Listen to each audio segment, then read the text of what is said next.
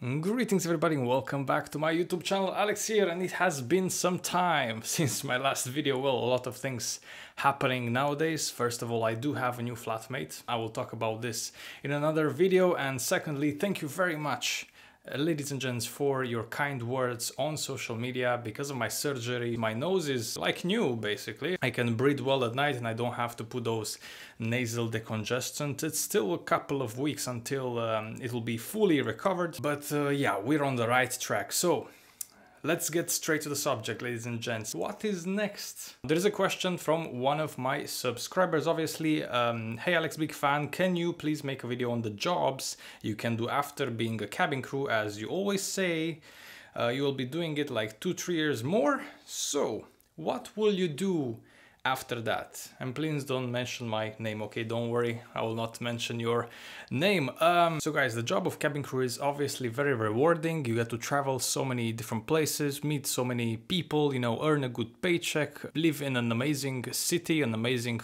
place, right? A place that actually everybody wants to move in. But eventually people do move on away from this job. Why? Because it's not an easy job long term, especially when it comes to, you know, resting and family and so on and so forth. Things that I talk about so much on my YouTube channel. One of the most important things, no matter your job, guys, is to grow. Grow yourself professionally, grow yourself, you know, educate yourself as much as possible. And when I say education, I don't mean college and degrees and stuff. I mean self-educate yourself on different topics in life that you're interested in, so you can actually profit and get some money out of it at a certain point in your life. I think that's very important. So basically, don't be a lazy ass. That's what I want to say to you guys. Don't be lazy.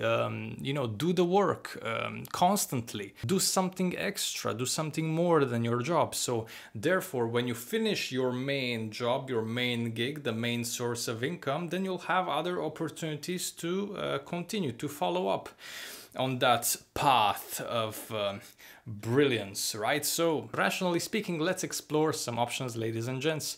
The first option would be to remain in the company. Let's say you work for Etihad as a cabin crew, you will remain in the company on a different position. You can work ground staff, you can work in the office, at HQ, you know, you can work as a trainer, you can work as a recruiter. There's so many things within the company that you can actually be in and be a part of continuously, you know, after the job of cabin crew. Now, how can you make that happen? Well, you must be a crew for a certain amount of time, you know, a certain amount of years. You need maybe some teaching experience or some experience in other regards, you know, office skills and so on and so forth. And you didn't need to apply for these jobs within the company, right? We have our own procedures here, for example, but that's applicable to any company, to any airline, you know, Emirates, Ryanair, American Airlines, you name it. So you can do that in the same company, right? You can expand your horizons within the same company. Now, number two, ladies and gents, number two,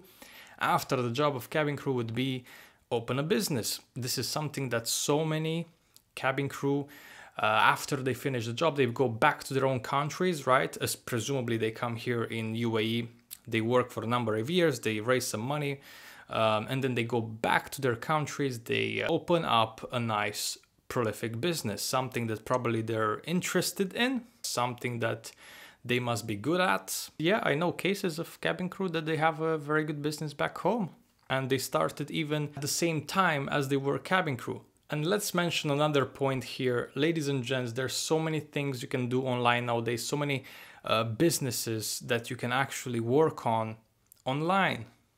You can earn money online nowadays. So that's a very good option after the job of cabin crew. You know, many people say many times, follow your passion. I would make an asterisk here.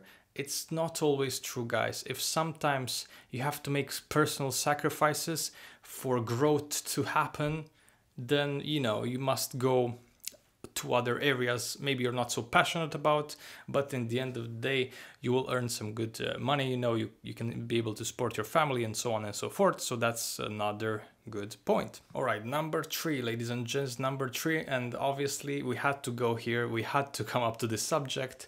You can expand your horizons once more, you can become a pilot. And when I say this,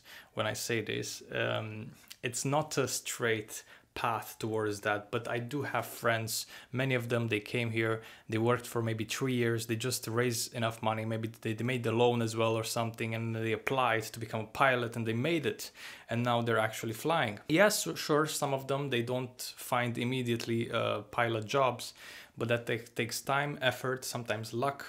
So there's many factors contributing to that. But yeah, after the job of cabin crew, you can become a pilot, definitely. Now, number 4, ladies and gents, we're going back to the business side here, because number 4 is all about investments. Being able to have an investment, being able to profit off an investment, presumably if you made very good decisions while you were working in your cabin crew job. There are many people, they own a property, they collect rent. There's some people, they have multiple properties and they have an Airbnb. There is people with a bit of crypto, myself included, being able to trade, being able to buy and hold crypto long term. Those are some very wise decisions that can actually help you at a certain point. So I would definitely put this at number 4, a strong one. It's not really a job, but it is something that you can gain from. Now, number 5 on the list, I would say it's something that probably I will end up doing. Why? Because we have a family business back home doing the same thing. It is the job of a travel agent. We actually have a travel agency back home with my family. It's going very well at the moment, something that I'm really grateful for. So I guess one of the long-term plans that I have after this job is to go back home and participate in the family business, take care of the family business. And I would say that's also a good opportunity for cabin crews in general. They can also apply, they can always apply for traveling related jobs. Indeed. Number 6 on the list. I would say it's the same kind of area, right, as a cabin crew, but it's not on the plane, it's on the ship. And yes, indeed, I do mean here cruise ships, ladies and gents. It's another awesome job. You can travel so much. There's so many countries you can visit. It's a service job as well. It's a food and beverage job as well. But although a cruise ship has many positions within, so you can become a manager, you can become, there's a lot of things that you can become within on that cruise ship. So it is a good job. There's some people I know in the industry, they earn a very good paycheck working on a cruise ship. Yes, maybe nowadays it's not as prolific as before of COVID, but the market, it's always ups and downs. If you don't have seasickness, I think it's a good option actually. So you should definitely check that out. Now, number 7 on the list, and I didn't think we're gonna reach 7 points, but here we are, ladies and gents.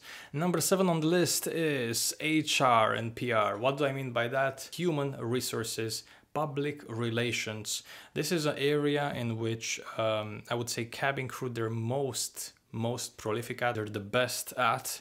Why? Because we always interact with a lot of people. So we have those skills within customer service. We have a lot of customer service experience, and it really means a lot when dealing even with employees, right? As a HR manager, let's say, or as a HR assistant, as a person in the office that has to send a lot of emails and have to communicate all the time with people within a company. I would say that's a very good job for previous cabin crews. It's a job to look forward to, and obviously a more peaceful job after all the traveling you've done as a cabin crew. So yeah, here you are, ladies and gents, 7 things that you can do after the job of cabin crew. Now, it is not easy. Everybody's road is different and leads to a different destination. So obviously what's applicable to one person, it may not be applicable to another person. But yeah, there's a lot of opportunity out there, and all you need to do is keep your eyes open, and your mind sharp. And that's it. Now I will end the video here. If you have any questions or if you want to leave a comment, please write that down below. And don't forget to leave a like for the algorithm. Subscribe to my YouTube channel as well if you're not subscribed yet. Ladies and gents, until next time, see you.